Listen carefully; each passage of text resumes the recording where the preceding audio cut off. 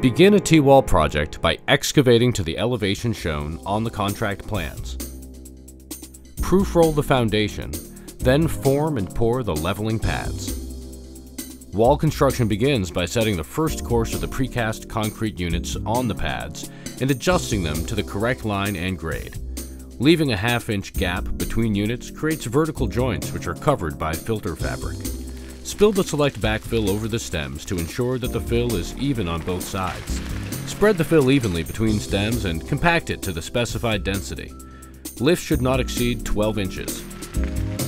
Next, shear keys wrapped in polyethylene foam are placed in notches on the top of the stems. 4 neoprene rubber pads go on the top of each unit, 3 on the face and 1 near the back of the stem. Add the next course of T-wall.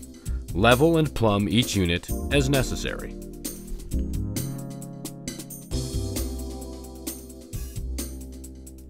A strip of filter fabric goes over each horizontal joint from haunch to haunch, and filter fabric continues upward over the vertical joints. The second course is backfilled following the same method used for the first. Neoprene pads and shear keys complete the second course. The steps are repeated for each subsequent course, adding units until the wall structure is complete. The T-wall retaining wall system is ideal for highways. It is also well suited for railways, waterways, and site development.